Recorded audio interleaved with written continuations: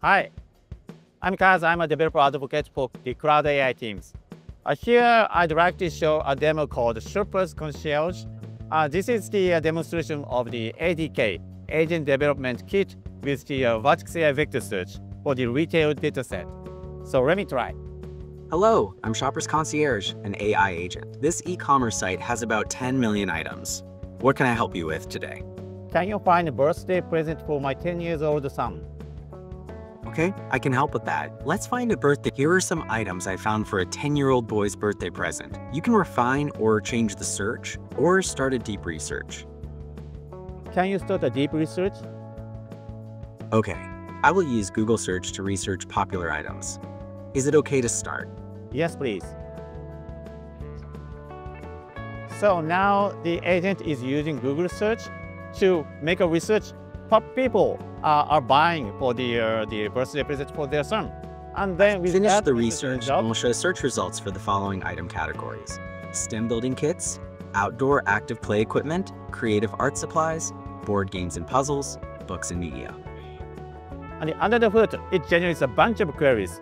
For a single deep research query, it generates up to 100 queries, as you can see on the console.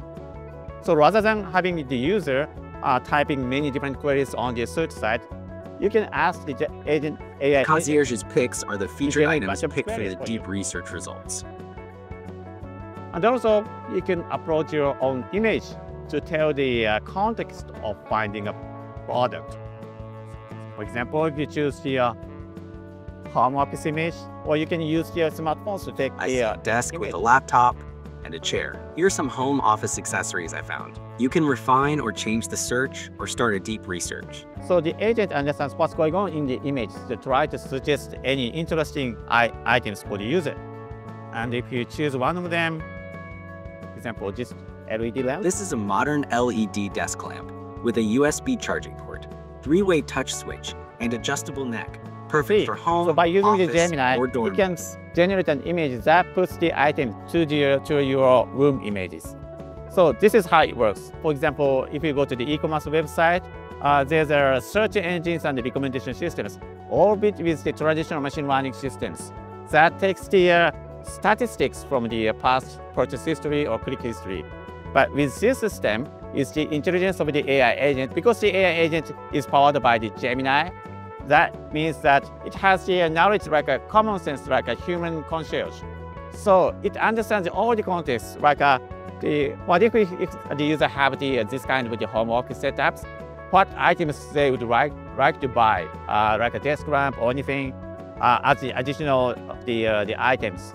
So this is the total difference between the existing recommendation systems and the generative recommendation system with the AI agents. So if you're interested to get started, you can just go to the GitHub page for the ADK. So you can find it by Google ADK GitHub.